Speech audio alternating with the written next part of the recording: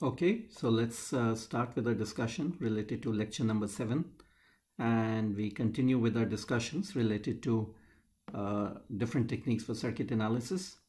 And today we look at three techniques. They are Thevenin's and Norton theorems for developing equivalent circuits, and related to that is source transformation. Okay.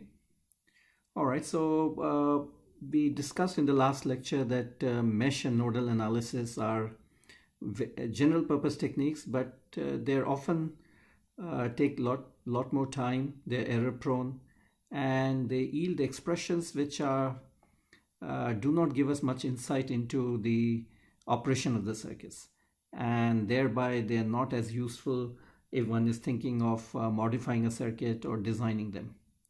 And we said that we want techniques that give us that are simpler to use, and they give us structured expressions which reveal the role of different components. And further, if they have the property of being less error prone, and if they require less effort, then those techniques would be very useful for us. So in that context, we had seen certain techniques in the last lecture, like use of superposition theorem and a methodology based on reusing results that were derived earlier, and like series and parallel resistance, voltage and current division. So before we go into these techniques, let's look at a problem which many times we encounter, which is a problem of power transfer. So the question here is, suppose we have a load resistor RL and we have a voltage source Vs and this resistor R. So let's say for a moment that Vs is fixed and R is fixed.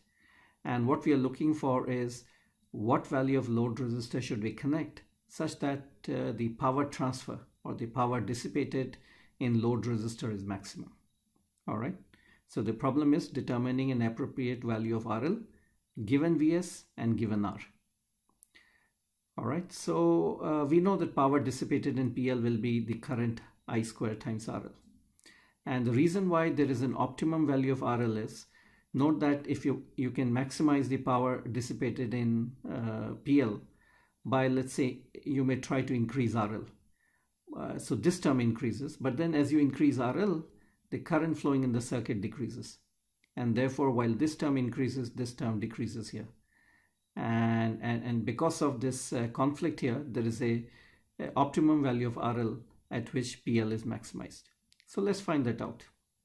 So the current here is I, and I will be equal to simple single loop circuit. So Vs by R plus RL here. Power is I squared times RL. So we can substitute this expression here. And we see PL depends on RL. RL is in the numerator, as well as RL is in the denominator, and that's where if you try to increase RL, PL tends to increase because of this term, but it tends to decrease because of this term. So to find out the optimum value, we take derivative of PL with respect to RL equated to 0, and if we do that, what we get is that the condition under which this is true is RL equal to R. So and we can then substitute RL equal to R in this particular expression here and obtain the maximum power that can be extracted by connecting a resistor whose value is basically equal to R. So this maximum power transfer is saying that if you want maximum power to be transferred from the source to the load resistor, then you should choose the load resistor which is equal to the value of this resistor R here. All right, so it's a useful result. And as an example, let's say if I have 5 volt and 1 kilo ohm, and suppose I connect RL equal to 1K, then that's an optimum value we just learned. Power, we can calculate power is 6.25 milliwatt. If I connect something larger than 1K, let's say 10K, we can calculate again power is 2 milliwatt, it's less. Similarly, if we connect something which is smaller, let's say 0.2K or 200 ohms, power is again smaller, 3.47 milliwatt here. So for both RL above 1K and below 1K, power is going to be smaller. At this value of RL, power is maximized. Okay, so it's a useful result. So maximum power is delivered to the load when RL equal to R. Now, after deriving this useful result, we would like to reuse it in more complicated circuits. So remember, one of our approaches was that we don't want to do analysis from scratch, that we would like to do analysis of certain circuits and certain results, and we would like to remember them and deploy them in order to simplify circuit analysis. Okay, so this is a useful result and we would like to employ it elsewhere also. So we had seen this Wheatstone bridge and we had derived this expression for the voltage across this resistor R0. Let's say this is the load resistor in terms of VSS and the rest of it. Now suppose we ask the question, what value of R0 should we put here such that the power dissipated in R0 is maximum? Let's say R1, R3, R2, R4, VSS all are fixed, and we have a choice over selection of R0, and we are asking what value of R0 should we connect here so that the power dissipated in R0 is maximum. Now obviously this question is related to what we just did, but then this circuit is far more complicated than the previous circuit here, which consisted of only one source and one resistor here. So this is more complicated. Of course we can, power dissipated in R0 would be V0 square over R0, and we can take this equation and manipulate it and by a similar procedure obtain the answer. But what we are looking for is, can we use the result that we just derived in a more direct manner? All right, so let's see whether that's possible. Now in the previous lecture I'd also said, and we will see how to do this in this particular discussion here, that if we take this particular circuit, we can write the voltage developed across R0 in this particular manner here. V0 is VSS, R2 by R1 plus R2 minus R here plus this term here. And how we can write it, we'll see as we progress in this particular lecture here. But let's for a moment suppose that we can write it like this here. And let's suppose this is correct. Now if you look at this equation, I can write this equation as V0 is VTH into R0 by R0 plus RTH. This part of the expression is nothing but a voltage, and this is what we are calling is VTH here. And when we come to the second term, this term in the bracket here is what we are calling as RTH, R1 parallel R2 plus R3 parallel R4. So what we are saying is the voltage across R0 can be expressed as V0 equal to VTH multiplied by R0 divided by R0 plus RTH. Now when we have this expression, we can display this equation in the form of a circuit, right? So let's say this is VTH, this is RTH, and this is V0. So you can easily see that V0 will be equal to VTH multiplied by R0 by, it's a voltage divider circuit, R0 by R0 plus RTH here. Normally we go from circuit to equations, but here we are saying you can do the opposite also. We have an equation and we have written it out in a circuit form. So this is interesting. What we are saying is that if you focus your attention on R0, right? If you this is R0 here. If you remove R0, let's say for a moment, the rest of the circuit, see R0 is over here also. So we are saying the rest of the circuit, R1, R2, R3, R4, VSS, can be approximated by, not approximated by, but can be transformed into a voltage source VTH and RTH here. So this whole circuit that you see here with R0 removed, and between these two terminals, when we look at these two terminals here, right, this whole circuit can be transformed into a voltage source and a resistor here. That's what this particular expression is telling us. If this expression is correct, then it says that this expression can be expressed in a circuit of this form, which implies that this entire circuit that you see here minus R0, okay, minus R0 here, this entire circuit here can be represented as a voltage source and a resistor. And if you can do that, then our original problem of what R0 should I connect here in order to get maximum power dissipation, the answer is obvious. Choose R0 equal to RTH. So it becomes very simple. The result that we derived earlier can be applied to this particular circuit. R0 is RTH. And how were we able to apply? Because the complicated circuit that you see here, we could transform it into a voltage source and a resistor here. So this is what we mean by, and what we'll see is called the Thevenin's equivalent of this particular circuit. So let's see how we can do that. So the basic idea in Thevenin's equivalent circuit is the following. Let's say we have a circuit, and let's divide the circuit into two parts. There's a part here and there's a part here. And we would like to develop an equivalent circuit of this particular part for whatever reason, for simplification or there may be other reasons for doing it. So let's say you want to develop a Thevenin's equivalent for this particular part of the circuit here. What do we mean by Thevenin's equivalent? We are saying that this part of the circuit can be represented by a voltage source and a resistor source. Under what condition? Well, this circuit has to be linear. It has to be a linear circuit consisting of resistances. It can consist of any number of independent or dependent sources, but it has to be a linear circuit. The other part can be anything. It can be non-linear, it can be a resistor, it can be a diode, transistor, anything it can be. So it's any circuit here. We are not bothered about this part. What we are saying is this part of the circuit can be transformed into a part like here with a voltage source and a resistor. So that's very interesting. This part can be quite complicated with many resistors, many sources, and can be there here. It can have, let's say, 5 independent sources. It can have 4 dependent sources. It can have 10 resistors. But all of that can be replaced by a voltage source and a resistor. In what sense? That if you look at the terminal characteristics here, terminally, this circuit is same as this circuit here. We talked about in what sense are we building equivalent circuits. We said in terms of the terminal current voltage characteristics here. So if you took this part here and you replace it by VTH and RTH, well, no change will occur in the overall circuit. For example, if let's say a current was flowing 1 milliampere somewhere here in this circuit, if you took this out and you replace it by a VTH and an RTH, appropriate value of VTH and RTH, and connected it like this, the same current would continue to flow here.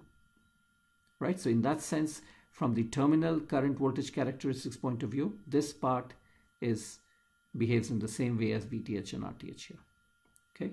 So this is what we meant, that if you're interested in R0, then what happens is between these two terminals, the terminals across R0, between these two terminals here, the rest of the circuit can be replaced by VTH and RTH because the rest of the circuit is linear. It just consists of resistors and a voltage source.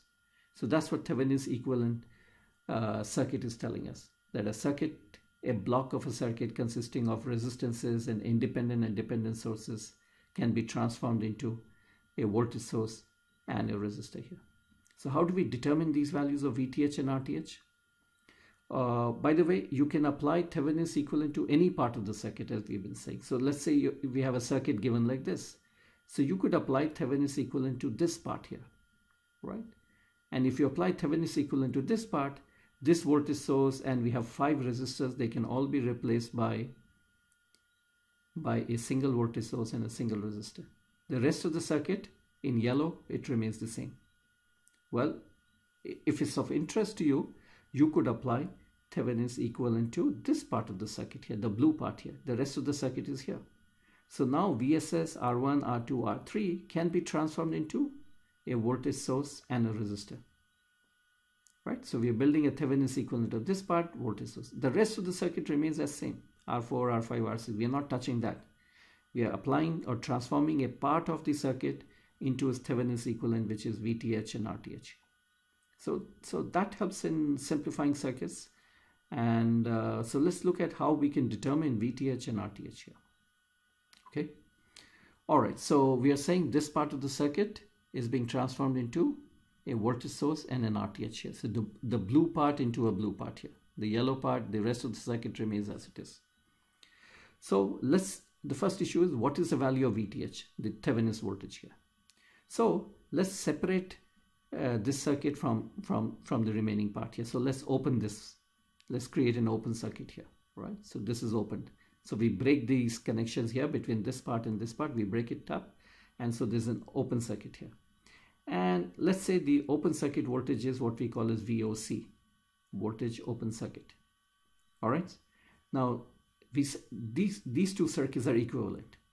So let's open it up here also. Let's break it up at this particular part. So is broken here. And they are both equivalent. So the voltage here, we know that once you open it up, The voltage here is going to be VTH because there's no current flow. It's an open circuit, no current flow, so it's basically equal to VTH. And the two circuits are equivalent. The two circuits are equivalent. That's what we want them to be. So which implies that VTH equal to VOC. So how do we determine the Thevenin's voltage? What we do is we disconnect the part of the circuit whose Thevenin's equivalent we want to build, disconnect it. So we open circuit these terminals here and we determine this open circuit voltage here. And this open circuit voltage becomes our Thevenin's voltage here. So that's our VTH. Okay, as an example, let's say we want to build a Thevenin's equivalent for this part of the circuit here. And the Thevenin's equivalence is VTH2 RTH2. So how do we determine the Thevenin's voltage VTH2? Well, this blue part here we disconnect. We break it up right here. So we break it up here. And what do? We determine the open circuit voltage here. And what is the open circuit voltage here? Well, this is open.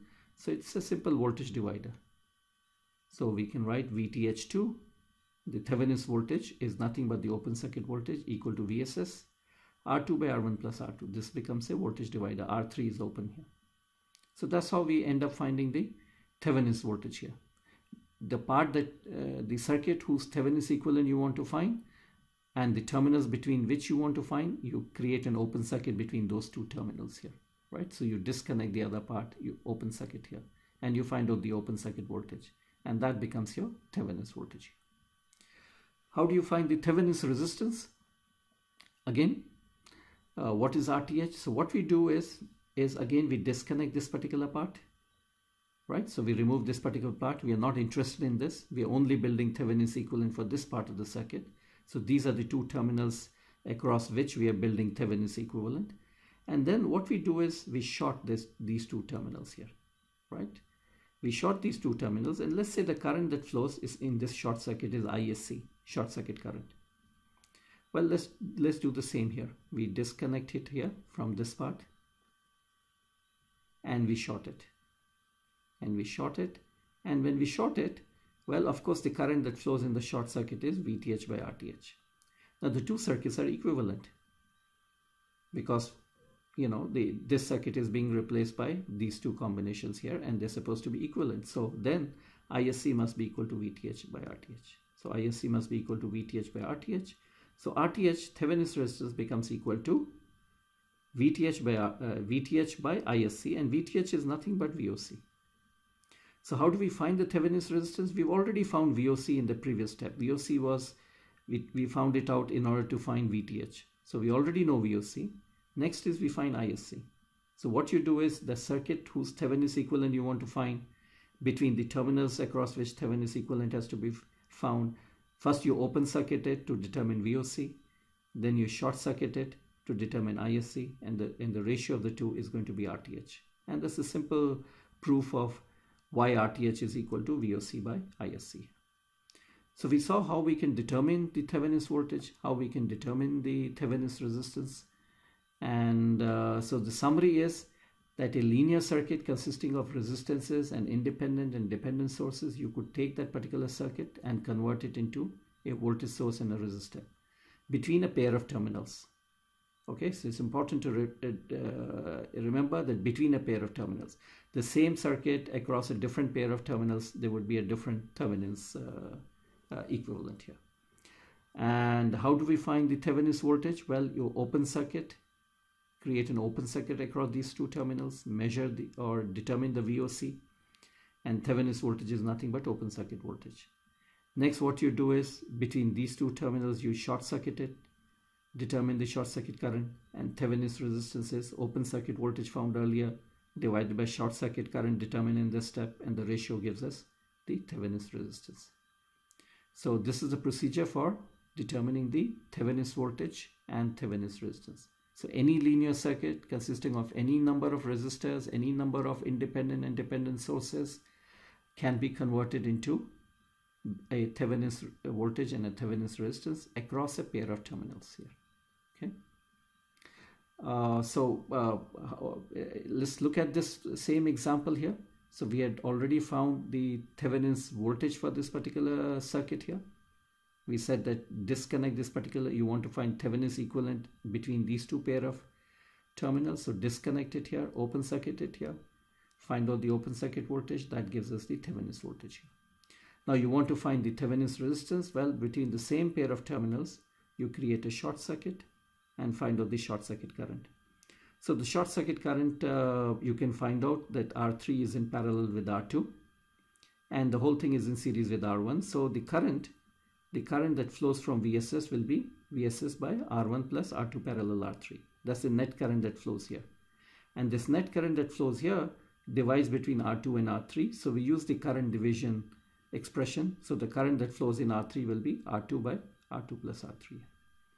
So once you use these Thevenin's approach, the circuits that you get when you open circuit it or when you short circuit it, the circuits often become simpler, and we can use the concept of voltage and current divisions to determine the answer here. So ISC is VSS by R1 plus R2, this expression here. So our Thevenin's resistance then becomes VOC determined in this step, ISC determined in this step, take the ratio here, and you get the Thevenin's resistance for this part of the circuit here. All right, so we have determined the Thevenin's voltage and we've determined the Thevenin's resistance here. There is sometimes a simpler method for finding Thevenin's resistance in cases where my circuit does not have dependent sources. So the circuit whose Thevenin's equivalent you're trying to find, if it doesn't have any dependent sources, then the process becomes a bit simpler. So again, this circuit, we are saying between these two terminals is represented by VTH and RTH. So the idea is as follows. If we make all independent sources 0, right? If we make all independent sources 0, then VTH will become 0 here. Because VTH, what does it result from? It results from independent sources. If there were no independent sources, there would be no value of voltage in the circuit here. So if we make all independent sources 0, VTH will become 0. Fine. Then, if we make VTH equal to 0 and we look at the circuit between these two terminals, we'll see the equivalent resistance is nothing but RTH. Obviously, if you make VTH equal to 0 between these two terminals, what do we have? Equivalent resistance is RTH. So the idea is that if you want to know what is RTH, you take this circuit whose Thevenin's equivalent you're trying to build, open circuit over this here, and what you do is you make all independent sources, you set them as 0. So now note what happened was we said this is a linear circuit without any dependent sources, right? So if you remove all independent sources and dependent sources it doesn't have, so it's left with a bunch of resistors. So when you look from here, you will get some equivalent resistance. And what will be the value of equivalent resistance? Well, it will be equal to RTH because the two circuits are the same. So when you set independent sources to 0, you will get some equivalent resistance. You set independent sources to 0, you will get equivalent resistance, and the two equivalent resistance must be the same. And therefore, that's how you find equivalent, Thevenin's equivalent resistance in this case. Provided you don't have any dependent sources here, then you can use this simpler approach. As an example, if you want to find out what is the Thevenin's resistance for this particular part, well, so what we do is we take this particular part and we remove all independent sources here. So we short circuit this independent source and we find out what is the resistance looking from here.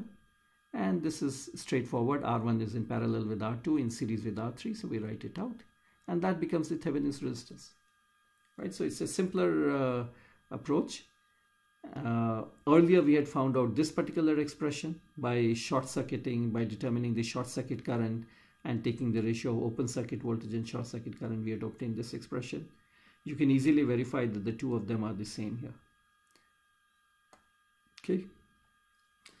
Now, complementary to Thevenin's equivalent circuit, we have what we call as Norton's equivalent circuit. So the ideas are very similar, except that in this case, the circuit in which you are interested in, you can represent it in the form of a current source in parallel with a resistor. So this is what we call as the Norton's equivalent, a Norton's current and a Norton resistance. So this part of the circuit and this pair of terminals here, you can transform that particular circuit into a current source and a resistor like this here. So in the previous case, we did a voltage source and a resistor in series. In this case, we are saying you can convert it into a current source in parallel with the resistance. And we call that as the Norton's equivalent circuit here. So in this case also, for example, this is the part, the yellow part, let's say here, and you're trying to build the Norton's equivalent between these two terminals here. So you can, the remaining circuit can be represented as IN into RN, IN and RN here. And this is R naught as it exists. So we are saying the rest of the circuit can be transformed into this here, right? So both Thevenin's and Norton's theorems are very general, and any linear circuit with independent or dependent sources can be transformed like this here. So in this case also, our goal of course is how do we find IN and RN here, right? So the way we do IN and RN is, let's start with IN. So we take this particular part of the circuit, we disconnect it from the remaining part. This is the part whose Norton's equivalent we are trying to find. So we take this part and we short it. We short the two terminals here. And let's say the current flowing is ISC. Now note, we similarly, now this is the original circuit, this is the Norton's equivalent circuit. So we take this particular part here, we disconnect it from the remaining. We take this part here, we short circuit it here. And the current that flows here would be basically this current here would flow into this short circuit here. And because these two circuits are equivalent, IN must be equal to ISC. So how are we going to find out the Norton's equivalent of any given circuit? Well, we'll take that particular circuit and the terminals between which we want to build the Norton's equivalent. We'll disconnect the remaining part. And between those two terminals, we create a short circuit. And we determine the current that flows through the short circuit. And Norton's current IN will be basically equal to ISC. IN equal to ISC. So this is a simple proof of IN, why IN is equal to ISC here, because the two circuits are equivalent. Norton's resistance, similar approach. We disconnect this particular circuit here. And let's say we open circuit it here. So the voltage here, let's say, is VOC. All right, we take this part of the circuit, we disconnect it, we open circuit here. And when we open circuit here, the voltage at the two here and here should be the same. But we also see that when you open circuit here, this current IN will flow through RN. And so VOC will be equal to IN into RN.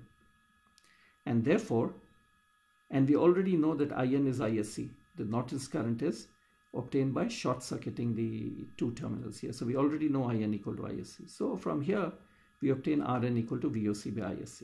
A similar expression as when we found out Thevenin's equivalent. Right? So the Norton's resistance and the Thevenin's resistance are come out to be basically the same. Open circuit voltage divided by short circuit current here. All right, so these are the approaches for finding the Norton's resistance. Again, similarly, if you have a linear circuit without any dependent sources, then the determination of Norton's resistance becomes straightforward. If you make all independent sources 0, then IN will become equal to 0. The resistance looking from here will be equal to RN. So you take this circuit here, make all the independent sources to be 0, measure the resistor here, and this one also will be equal to, you will get some equivalent value of resistor, but this has to be equal to RN because the two circuits are the same. So that's how, if your circuit doesn't have dependent sources, then the computation of Norton's resistance becomes simply the equivalent resistance between these two nodes after you have removed all independent sources. Okay. So let's build a Norton's equivalent for this particular part of the circuit here. So this is the part here which is being transformed into an IN into RN. So we have to determine IN and we have to determine RN.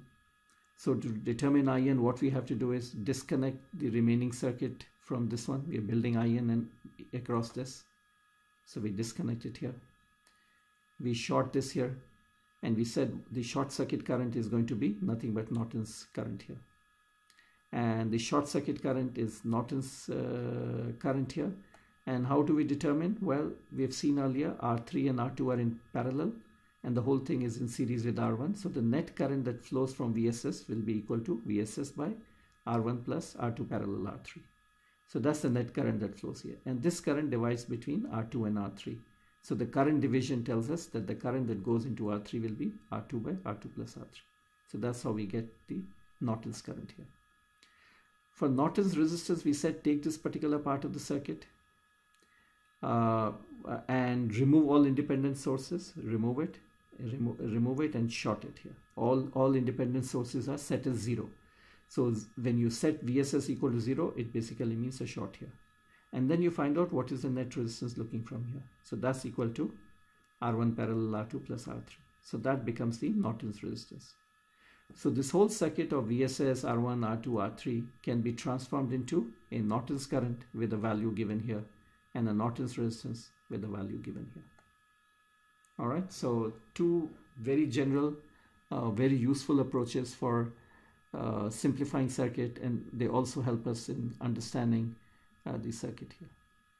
So coming back to our maximum power transfer, so if you're given any complicated circuit and there's a load resistor connect to it, and the question that you're asking is what value of load resistor should I attach here so that I get maximum power dissipated in RL? Well, if it's a linear circuit, the problem is simple. In this linear circuit between these two terminals can be replaced by a Thevenin's equivalent. We know how to determine VTH and RTH. And so for maximum power transfer, what do? We choose RL equal to RTH. So Thevenin's equivalent is allowing us to use a very simple result, reuse a very simple result in more complicated cases by building a equivalent circuit in this particular form. Before we leave this particular topic, a very simple case of Thevenin's and Norton's theorem sometimes can be very useful. So let's say in a circuit, you find yourself with a situation where you have Vs and some Rs here. And there may be other elements. We are not showing the rest of the circuit. So there's a Vs and an Rs. So what we can do is, if you're given a Vs and Rs, we can build a Norton's equivalent of this particular part of the circuit. Norton's equivalent would be a current source and a resistor. Now, how do we find this current source? Well, the current source would be if you short these two terminals here. And the current flowing in the short circuit would be Vs by Rs. So Norton's current would be Vs by Rs.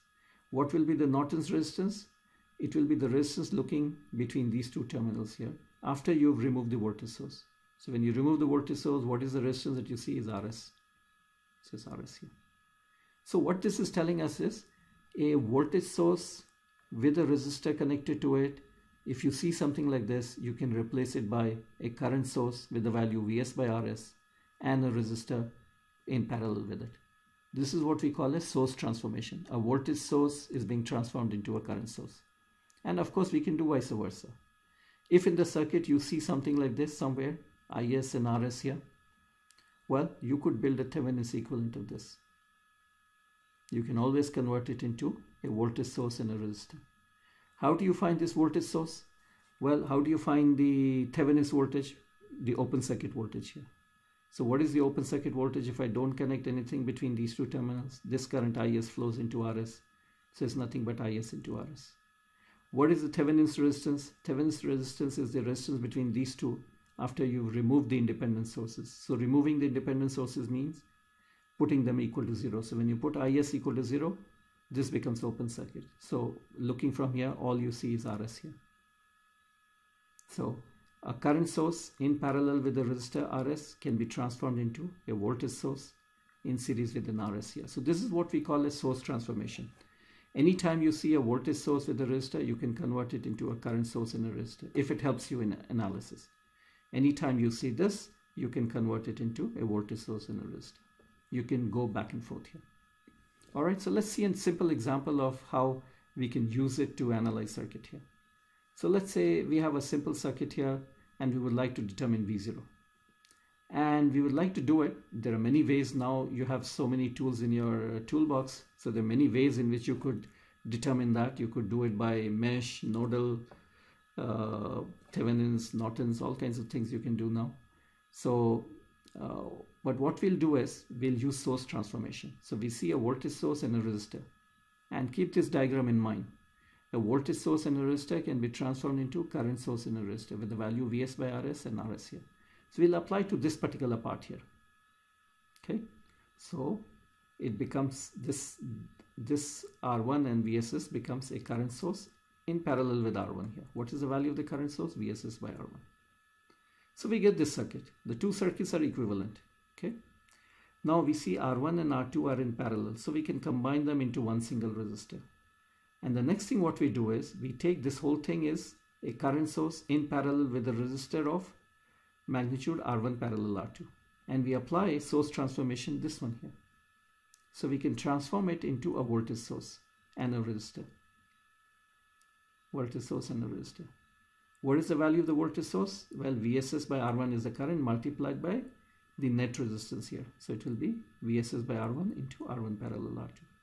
What is the value of the resistance here? R1 parallel R2. This is one single resistor. We are treating them as one single resistor with the value R1 parallel R2. Now this whole circuit becomes a simple voltage divider circuit, so we can write down what is V0. So V0 will be this voltage here, and the voltage will divide between these three resistors, so it will be R4 by R4 plus R3 plus R1 parallel R2. So we've obtained a result through basically source transformation. We didn't do any KVL, KCL, we used series parallel resistors, and we used source transformation, and we arrived at a result. And this result is also gives us a structured expression. Once you become familiar with it, you will be able to do many of these steps very quickly, and you can arrive at an answer much faster than, let's say, if you try to do a mesh analysis or other techniques that we have here. All right, so let's summarize. So our toolbox, the toolbox of analytical tools already had nodal, mesh, and then we had analysis using pre-derived results, meaning series, parallel, voltage division, current division. And we also use the superposition principle to decompose complex circuits into simpler. So today we added these three tools: Thevenin's theorem, Norton's theorem, and source transformation. So we have lots of tools in our toolbox which would enable us to take up any circuit and obtain a result quickly, and obtain a result which would give us more insight into the operation of the circuit. All right, so let's stop here.